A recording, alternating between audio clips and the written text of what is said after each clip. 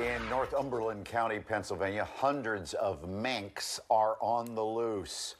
Officials say a vandal snuck into the Rockefeller Township fur farm and released the minks Sunday. And in case you didn't know, this is what they look like. No pictures of the escaped minks have been released yet. This is just a generic photo. Yeah. Officials warn they could pose a serious threat to wildlife and pets. If you see a mink, do not try to catch it by hand or approach it due to their aggressive nature.